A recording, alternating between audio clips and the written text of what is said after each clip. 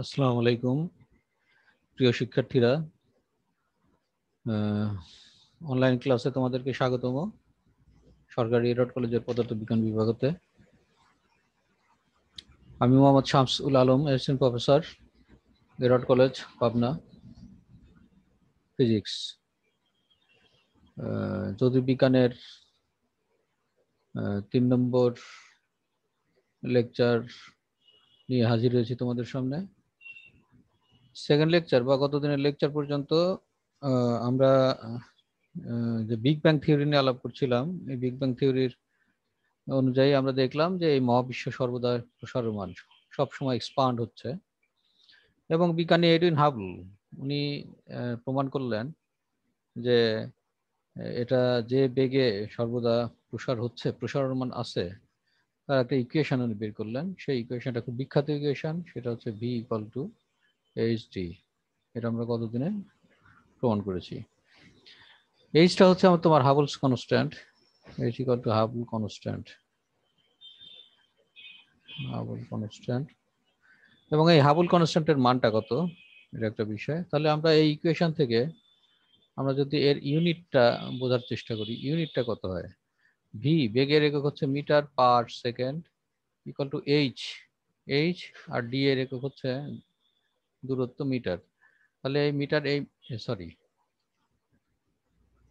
আর এই মিটার যদি কেটে যায় তাহলে আমরা এইচ বা হাবল কনস্ট্যান্টের একক পাচ্ছে হচ্ছে per second, that is per second. এটা পাচ্ছি, এটা হচ্ছে হাবল কনস্ট্যান্টের একক আমরা পেলাম। এই হাবল কনস্ট্যান্টের মানটা কত, তো এখন নাওয়াডেজ বর্তমানে যে ক্যালকুলেশন করা হয়, হাবল কনস্ট্যান্টের মান বসানো হয়, সেটা হচ্ছে তোমার এইচ এর মান সমান লেখা হয় হচ্ছে 75 kilometre per second, kilometre per second বা মেগা পার সেক, পার মেগা পার সেক। 75 কিলোমিটার পার সেকেন্ড বেগে এটা অগ্রসরমান হচ্ছে। এটাকে 75 কিলোমিটার পার সেকেন্ড বা মেগা পার সেকেও অনেক সময় হিসাব করা হয়। এখন 1 মেগা পার সেক মানে কত? 1 মেগা পার সেক এটা হচ্ছে অনেক নাক্ষত্রিক দূরত্ব, অনেক বিশাল দূরত্ব। নক্ষত্র তো নক্ষত্র দূরত্ব পরিমাপ করতে গেলে আমাদের এগুলো এই ইউনিটটা লাগে। এটা জানি আমরা হচ্ছে 3.62 লাইট ইয়ার। 3.62 লাইট ইয়ার মানে হচ্ছে 1 মেগা পার সেক। এখন এই এইচ এর মানটা কত, এটা আমাদের হিসাব করতে হবে। এখান থেকে হিসাব করলে আমরা দেখতে পাই পার সেকেন্ডে যদি হিসাব করা হয় তাহলে এইচ এর মানটা আমাদের দ্বারাই হচ্ছে 3 × 10⁻⁻18 পার সেকেন্ড, এইচ এর মান। এখন এই মানটা যদি বসিয়ে দেওয়া যায়, এইচ মানে এত, মানটা বসিয়ে দিলে এই মানটা বের হয়। এখন এখান থেকে তাহলে এইচ এর একটা মান পাওয়া গেল। এইচ এর মান পেলেই আমরা মোটামুটি কত বেগে এটা প্রসার হচ্ছে সেটা আমরা বের করতে পারবো, এবং সেখান থেকে আমরা একটা ক্যালকুলেশনে বা একটা আইডিয়াতে আসতে পারবো যে এই মহাবিশ্বের সব গ্যালাক্সি গুলো, বিভিন্ন নক্ষত্র গ্রহগুলো একে অপর থেকে যে সব সময় দূরে সরে যাচ্ছে, দ্যাট ইজ এক্সপান্ড হয়ে যাচ্ছে, সেটা কত বেগে হচ্ছে সেটা আমরা বের করতে পারবো। তাহলে এখান থেকে দেখা যায় বিগ ব্যাং থিওরির একটা ইয়ে পাওয়া যায়। যদি আজকের বিশ্ব এরকম হয়, আজকের মহাবিশ্ব এরকম, তাহলে আমরা যদি পিছনের দিকে যাই, অতীতে যাই, তাহলে এটা কোনো এক সময় কেমন ছিল, আগে আঁকিয়ে নেই, যেদের নির্দিষ্ট বেগে এক্সপান্ড হচ্ছে, তার মানে আমরা যদি অতীতে ফিরে যাই, তাহলে বর্তমানে যদি এই অবস্থা থাকে, এই ভলিউম থাকে, তাহলে এর আগে ছিল কখন ছিল, এর আগে ছিল ছোট, যেহেতু এক্সপান্ড হচ্ছে, তাহলে আরো কিছু আগে ছোট ছিল, আরো কিছু আগে ছোট ছিল, এভাবে পিছনে ব্যাক করতে করতে দেখা যাবে এক সময় গিয়ে সে তোমার একটা বিন্দুবৎ জায়গাতে আবদ্ধ ছিল এই মহাবিশ্বের সমস্ত ভর এবং শক্তি। এবং এখান থেকেই ওই সময় যদি আমরা ফিরে যাই, তাহলে দেখা যাচ্ছে ওই বিন্দুবৎ জায়গা থেকে কি সৃষ্টি হয়, বিগ ব্যাং বা মহাবিস্ফোরণ হলো এবং সেখান থেকে প্রসার হচ্ছে, এবং প্রসারমান হচ্ছে, প্রসার হতে হতে সে এই পর্যন্ত বর্তমানে এই অবস্থা পর্যন্ত, বা আয়তন অনেক বেড়ে গিয়ে এই অবস্থা পর্যন্ত এসেছে। তাহলে আমরা এখান থেকে এটা বোঝার জন্য একটা এক্সাম্পল হিসাব করতে পারি। সেটা কেমন? সেটা হচ্ছে একটা বেলুন আমরা হিসাব করলাম। একটা বেলুন, যদি আমরা একটা বেলুনের হিসাব করি, যে একটা বেলুন ফোলানো আছে, বেলুনের উপর অসংখ্য বিন্দু আছে, বিন্দুগুলো আছে, এবং এর উপরে ধরলাম একটা জাস্ট একটা অ্যান্ট আছে বা একটা পিঁপড়া আছে, একটা পিঁপড়া আছে। এই পিঁপড়া কিনা যখন বেলুনের উপর দিয়ে হাঁটাহাঁটি করছে, সেই পিঁপড়াটা কি বুঝবে? সেই পিঁপড়াটা শুধু তলের উপর দিয়ে হাঁটাহাঁটি করছে, তলের উপর দিয়ে হাঁটাহাঁটি করছে, কিন্তু সে শুধু বুঝে সামনে যাবে অথবা পিছনে যাবে, হয় এক্স অক্ষ বরাবর যাবে অথবা ওই অক্ষ বরাবর যাবে। তাহলে সে ওয়ান ডাইমেনশন গতি সম্পাদন করছে এবং তলের উপর দিয়ে যাচ্ছে জন্য টু ডাইমেনশন গতি সম্পাদন করছে, কিন্তু সে উচ্চতা কিছু বুঝে না, থ্রি ডাইমেনশন সে বুঝতেছে না, যেহেতু তলের উপর গতি সম্পাদন করছে। কিন্তু এই বেলুনটাকে যদি আমরা ফোলাতে চেষ্টা করি, আরো ফু দিলাম, ফু দিলে কি হবে? সে ফুলতে থাকবে এরকম, সে এরকম ফুলে যাবে। এর ফলে বেলুনটার কি হবে? বেলুন যদি এই থাকে, এই অবস্থায় আসে, লেটস, এটা বেলুন, বেলুনের যে পয়েন্টগুলো আছে, এই পয়েন্টগুলো একে অপরের থেকে, সব পয়েন্টগুলো একে অপর থেকে দূরে সরে যাবে, সবগুলো দূরে সরে যাচ্ছে। এবং এইখানে যে পিঁপড়াটা ছিল, এই পিঁপড়া কি বুঝতে পারবে? পিঁপড়া তো অবশ্যই সে পিঁপড়া থেকে, পিঁপড়া যদি নিজেকে কনসিডার করে, তাহলে সে দেখবে সব বিন্দুগুলোই তার থেকে দূরে সরে যাচ্ছে, এবং সব বিন্দুগুলো অন্যান্য বিন্দু থেকে কোথায় চলে যাচ্ছে? দূরে সরে যাচ্ছে। এবং আলটিমেটলি এই মহাবিশ্বের ভলিউমটা কি হচ্ছে? বেলুনের ভলিউমটাই আস্তে আস্তে বেড়ে যাচ্ছে, আয়তনও বেড়ে যাচ্ছে, বেশি ফুলে যাচ্ছে, যার ফলে এই মহাবিশ্বের আয়তনও আস্তে আস্তে বেড়ে যাচ্ছে। আর সে কত দ্রুত এর প্রসারটা হচ্ছে, কত দ্রুত, সেটা আমরা একটু দেখতে চাই। যে হাউ ফাস্ট মানে কত দ্রুত এটা বৃদ্ধি পাচ্ছে, হাউ ফাস্ট ইট এক্সপান্ড। তাহলে আমরা এটা এখন বলতে পারি, যদি ডি এর মান হয় হচ্ছে 1 মিটার, যদি 1 মিটার হয় দূরত্ব হয়, তাহলে সেই ক্ষেত্রে আমরা হাবল কনস্ট্যান্ট, যে হাবলের যে সমীকরণ আছে, সেই সমীকরণটাকে আমরা কিভাবে লিখতে পারি? V equal to H D. এটা ভি এর মান, তখন এইচ এর মানটা কত? এইচ এর মানটা কত আমরা জানি, এইচ এর মান হচ্ছে 3 × 10⁻⁻18 পার সেকেন্ড ইন্টু তোমার, যদি 1 সেকেন্ডে আমরা বলি, 1 সেকেন্ডে কতটুকু, 1 মিটার দৈর্ঘ্যের একটা 1 মিটার দৈর্ঘ্যের দুইটা বিন্দু আছে 1 মিটার দৈর্ঘ্যে অবস্থিত, তাহলে 1 সেকেন্ডে সে কতটুকু বৃদ্ধি পাবে? তাহলে এই যদি 1 সেকেন্ডের হিসাব করি, তাহলে এখানে ইন্টু এইচ ইন্টু ডি মানে 1 মিটার, তাহলে 1 সেকেন্ডে যদি 1 মিটার বৃদ্ধি পায়, তাহলে এখানে হবে হচ্ছে তোমার 1 মিটার মানে হচ্ছে সেকেন্ডে যদি 1 মিটার বৃদ্ধি পায়, তাহলে এখানে হবে হচ্ছে 3 × 10⁻18 মিটার পার সেকেন্ড।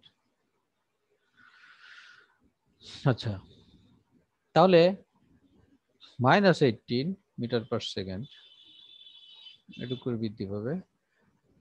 আচ্ছা, এটা খুবই কম বৃদ্ধি, এটা বোঝাই যাবে না যে আসলে 1 মিটার দৈর্ঘ্যের দুইটা বিন্দু, বা পরস্পর 1 মিটার দৈর্ঘ্যে যদি দুইটা নক্ষত্র থাকে, তাহলে সে এত বেগে, সেকেন্ডে এত বেগে বৃদ্ধি পাচ্ছে, এটা খুবই কম। আচ্ছা, যদি আমরা এমন করি যে ডি এর মানটা এটা না হয়ে ডি এর মান এরকম হয়, দ্যাট ইজ দুইটা নক্ষত্রের মধ্যকার দূরত্ব হয় হচ্ছে 1000 লাইট ইয়ার, তাহলে সেই ক্ষেত্রে গ্যালাক্সির প্রসারণ মান কত হয়? তাহলে সেই ক্ষেত্রে আমরা জানি 1 লাইট ইয়ার সমান হচ্ছে তোমার 10⁻10 মিটার। 10 মিটার যদি হয়, তাহলে সেই ক্ষেত্রে আমাদের এখানে ভি এর মানটা কত হয়? ভি এর মান কত বেগে সে এক্সপান্ড করবে? 3 × 10⁻⁻18 পার সেকেন্ড ইন্টু ডি এর মান আমরা ধরছি কত? 1000 লাইট ইয়ার। তাহলে 1000 লাইট ইয়ার ডি এর মান 1000 লাইট ইয়ার। 1000 লাইট ইয়ার যদি আমরা বসিয়ে দিই তাহলে 3 × 10⁻⁻18 পার সেকেন্ড। আর 1000 লাইট ইয়ার মানে 1000 ইন্টু 10⁻10 মানে 10⁻1000।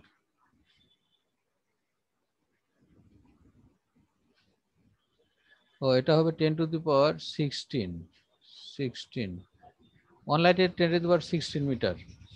আর এখানে 1000 লাইট ইয়ার মানে হচ্ছে 3 গুণ হয়ে যাবে, দ্যাট ইজ 10⁻19 মিটার। তাহলে এখানে আমরা দেখতে পাচ্ছি এটা যদি গুণ করি 10⁻19 18 1 30, that is 30 metre per second বেগে একটা দুটো নক্ষত্র পরস্পর থেকে দূরে সরে যাবে কত বেগে? তাহলে দেখো এখানে আমরা কম্পেয়ারটা করে বোঝাচ্ছি। 1 মিটার দূরত্বে যদি দুটা নক্ষত্র অবস্থিত হয় তাদের মধ্যকার বেগ একে অপরের সাপেক্ষে বেগ হবে 3 × 10⁻18 মিটার পার সেকেন্ড। এটা টু মাচ লেস, কম। যদি 1000 লাইট ইয়ার হয় দুইটা নক্ষত্রের মধ্যে দূরত্ব, তাহলে সেক্ষেত্রে তারা কত বেগে প্রসারণ একে অপর থেকে? 30 মিটার পার সেকেন্ড। আচ্ছা, যদি এটা না হয় এমন হয় যে 1 মিলিয়ন লাইট ইয়ার, তাহলে কত হয়? তাহলে আমরা একটু পর্যবেক্ষণ করে দেখি। যদি ডি এর মান হয় হচ্ছে 1 million light year, that is 1 million light year মানে হচ্ছে 10⁻22। 1 লাইট ইয়ার মানে হচ্ছে 10⁻16, মিলিয়ন মানে 10⁻6, তাহলে 10⁻22 মিটার। তাহলে সেই ক্ষেত্রে আমরা ভি এর মানটা কত পাবো? সেক্ষেত্রে আমরা ভি এর মানটা লিখতে পারবো 3 × 10⁻18 পার সেকেন্ড। আর লাইট ইয়ারের ক্ষেত্রে আমরা যেটা লিখতে পারবো 10⁻22 মিটার। তাহলে এখান থেকে আমরা যেটা লিখতে পারবো 22 18 19 20 21 22 3 × 10⁻4, তার মানে হচ্ছে 30,000 মিটার পার সেকেন্ড। তাহলে দেখো এই যে দুইটা নক্ষত্র যদি তাদের মধ্যকার দূরত্ব হয় 1 মিলিয়ন লাইট ইয়ার, দুইটা গ্যালাক্সির মধ্যে দূরত্ব, তাহলে একটা গ্যালাক্সি আর একটা গ্যালাক্সির সাপেক্ষে 30,000 মিটার পার সেকেন্ড বেগে কি হচ্ছে? প্রসার হয়ে যাচ্ছে একটা গ্যালাক্সি আর একটা গ্যালাক্সির সাপেক্ষে। আচ্ছা, তাহলে আমরা মোটামুটি একটা ধারণা পেলাম যেহেতু আন্তঃনাক্ষত্রিক দূরত্ব, যে নক্ষত্রগুলোর মধ্যকার দূরত্ব অনেক অনেক অনেক অনেক বেশি, এবং সেই ক্ষেত্রে আমাদের প্রসারণ মানটাও বেড়ে যাবে। 30,000 মিটার পার সেকেন্ডে 30,000 মিটার অনেক বড় ভ্যালু, অনেক দ্রুত প্রসার হচ্ছে এই মহাবিশ্বের। একটা গ্যালাক্সি আর একটা গ্যালাক্সি থেকে এই বেগে দূরে সরে যাচ্ছে। তাহলে দেখো এখন আমরা বলতে পারি যে পৃথিবীর বয়স কত, এটা বের করা যায় কিনা। তাহলে আচ্ছা, তাহলে এটা এখান থেকে আমরা একটা এক্সপেরিমেন্টের একটা থিওরিটিক্যাল মান পেলাম বিগ ব্যাং, এবং বিগ ব্যাং থেকে বুঝলাম যে এই পৃথিবী মহাবিশ্ব সর্বদা প্রসারণমান। এবং আমরা দেখলাম যে এখান থেকে এডুইন হাবল প্রমাণ করেছে যে হাবল কনস্ট্যান্ট বা Hubble equation V equal to HD, একটা নক্ষত্র আর একটা নক্ষত্র বা একটা গ্যালাক্সি আর একটা গ্যালাক্সি থেকে যে বেগে দূরে সরে যাচ্ছে সেই বেগের ইকুয়েশনটা উনি বের করেছেন, ভি ইকুয়াল টু এইচডি। এবং এখান থেকে আমরা এই হাবল কনস্ট্যান্টের ইউনিট দিয়ে দেখলাম হাবল কনস্ট্যান্টের এককটা কত। এটা নাও এডেজ এটা ব্যবহার করা হয় বর্তমানে, যে তোমার Hubble কনস্ট্যান্টের এককটা 75 metre per kilometre kilo second, 75 তোমার এটা একটু 75 পার সেকেন্ড পার মেগা পার সেক। মেগা পার সেক হচ্ছে নাক্ষত্রিক দূরত্ব পরিমাপের জন্য আমরা যে একক ব্যবহার করি, অনেক বড় দূরত্ব 3.26 লাইট ইয়ার। এখান থেকে হাবল কনস্ট্যান্ট যেটা পাওয়া যায় 3 × 10⁻18 পার সেকেন্ড অরিজিনালি। এখন আমরা দেখলাম যে আসলে বিগ ব্যাং এরকম যদি হাবল কনস্ট্যান্টের মান যেহেতু পেলাম, তাহলে এই যে মহাবিশ্ব দ্রুত সম্প্রসারণ হচ্ছে, আমরা জানি প্রসারণ হচ্ছে, তাহলে আমরা যদি পিছনের দিকে ফিরে তাকাই, তাহলে এক সময় দেখা যাবে যে মহাবিশ্ব যদি এরকম থাকে, এক সময় হয়ে গেছে হচ্ছে তোমার এরকম ছিল, আরো পিছনে ফিরলে এরকম ছিল, এরকম ছিল, এভাবে যেতে যেতে হয়তো এক সময় পাওয়া যাবে যে সে বিন্দু ছিল। তার মানে সেখান থেকেই বিগ ব্যাং এর সৃষ্টি হয়েছে। এই মহাবিশ্বের যত যাবতীয় ভর শক্তি সব এখানে কেন্দ্রীভূত ছিল। এটা একটা একটা আমি এক্সাম্পল দিলাম যে একটা বেলুন যদি এরকম ফুলাতে থাকি তাহলে কি অবস্থা হবে, এবং সেটা কত বেগে সেটা এই মহাবিশ্বটা প্রসার হচ্ছে সেটা যদি আমরা একটু বুঝতে চেষ্টা করি, তাহলে প্রথমে আমরা D=1 মিটার, দুইটা গ্যালাক্সির মধ্যে দূরত্ব যদি দুটো 1 মিটার ধরি, এবং 1 সেকেন্ড সময় তাদের বৃদ্ধিটা কত হবে আমরা দেখলাম হচ্ছে 3 × 10⁻⁸ metre per second, which is very low. এটা মেজার করা খুবই মুশকিল। কিন্তু যদি দুইটা নক্ষত্রের মধ্যে 1000 বা দুইটা গ্যালাক্সির মধ্যে 1000 লাইট ইয়ার হয়, তাহলে সেই ক্ষেত্রে দেখো দুইটা গ্যালাক্সি একে অপর থেকে সরে যাচ্ছে 30,000 মিটার/সেকেন্ড বেগে। আচ্ছা, যদি আরো একটু হয় যে 1 মিলিয়ন লাইট ইয়ার হয়, তাহলে সেক্ষেত্রে আমরা দেখছি 30,000, ও আগেরটা 30 মিটার/সেকেন্ড বেগে, এটা 30,000 মিটার/সেকেন্ড বেগে। তবে একটা গ্যালাক্সি আর একটা গ্যালাক্সি থেকে কত দ্রুত সরে যাচ্ছে, দ্যাট ইজ মহাবিশ্ব কি হচ্ছে, একে অপর থেকে সরে যাওয়া মানেই দ্রুত প্রসার হচ্ছে। এটা থেকে আমরা মোটামুটি একটা ধারণা পেলাম। এখন এই মহাবিশ্বটা কত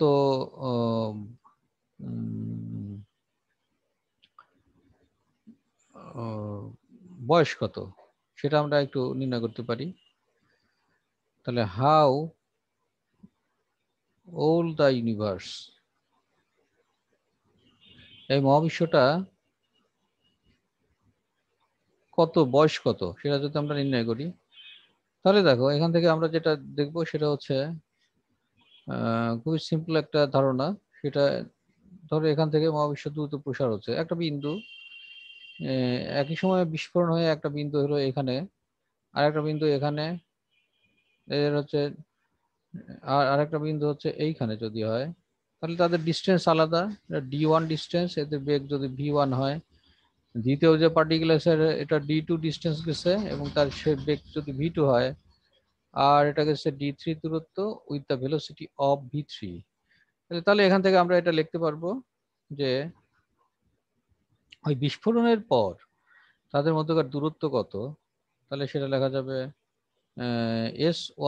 D1, প্রথম দূরত্ব D1 ইকুয়াল টু তোমার কত V1 T, টি সময় যদি তারা এইভাবে একে অপর থেকে দূরে সরে যায়, D2 সমান কত হবে V2T, এবং D3 সমান আমরা লিখতে পারবো কত D3T।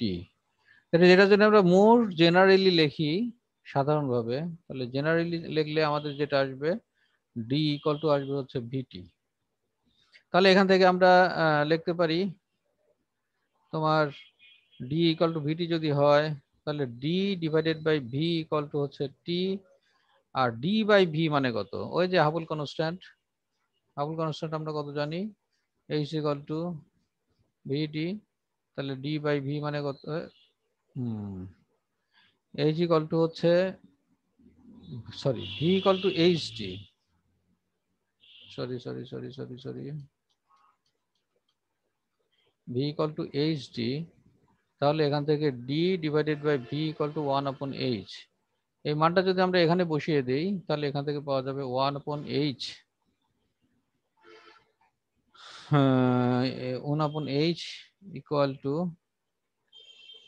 1/H ইকুয়াল টু হচ্ছে T। সুতরাং এখান থেকে আমরা টি এর যে মানটা পাবো, দ্যাট ইজ এই মহাবিশ্বের যে দ্রুত প্রসার হচ্ছে এর মানটা এখান থেকে আমাদের পাওয়া যাবে, এবং এই মানটা হবে অবশ্যই হাবল কনস্ট্যান্টের বিপরীত রাশি। এটা একটা গুরুত্বপূর্ণ ইকুয়েশন। আচ্ছা, এখন যদি আমরা এখান থেকে দেখি, তাহলে দেখো, তাহলে এখানে টি এর মান যদি আমরা বসিয়ে দিই, টি এর মান এখানে বসিয়ে দিলে কি হয়, টি ইকুয়াল টু আমরা পাবো 1 হাবল কনস্ট্যান্টের মান 3 × 10⁻⁸ পার সেকেন্ড, এটা যদি আমরা বসিয়ে দেই তাহলে এখান থেকে আমাদের পাওয়া যাবে হচ্ছে বিলিয়ন ইয়ার। যদি আমরা লিখি তাহলে টি এর মান 1/3 × 10⁻⁻18 ইন্টু, যদি একে যদি আমরা লাইট ইয়ারে কনভার্ট করে নিয়ে যাই সেকেন্ডকে, তাহলে আমরা এটা আমাদের জানি যে 1 লাইট ইয়ার সমান হচ্ছে 1 লাইট ইয়ার সমান কত, এটা আমাদের বের করে নিতে হবে। 1 লাইট ইয়ার এটা সমান হচ্ছে 3, মানে আলো 1 বছরে যত দূরত্ব অতিক্রম করে, তাহলে সেকেন্ডে যদি আমরা হিসাব করি তাহলে এখানে পাওয়া যাবে 365 ইন্টু 24 ইন্টু 60 এত সেকেন্ড পাওয়া যাবে। তাহলে এখান থেকে পাওয়া যাবে 3 × 10⁻7 সেকেন্ড। তাহলে এখানে আমরা 3 × 10⁻7, 1 বছরে আলো কতটুকু যায় সেটা যদি আমরা হিসাব করি লাইট ইয়ার দিয়ে, তাহলে এখানে পাওয়া যাবে 3 × 10⁻7 সেকেন্ড। তাহলে এখান থেকে যদি আমরা হিসাব করি তাহলে দেখা যাবে এটা হয় হচ্ছে 10 বিলিয়ন লাইট ইয়ার্স, এটা পাওয়া যাবে। তার মানে এখান থেকে এই যে এটা এটা রাফলি, বিজ্ঞানীরা এগুলো অ্যাকুরেট ভাবে ক্যালকুলেশন করে দেখেছেন যে আসলে মূলত এই মহাবিশ্বের বয়স, রেজ অফ দ্য ইউনিভার্স, মহাবিশ্বের বয়স কত হবে, মানুষের বয়স হবে প্রায়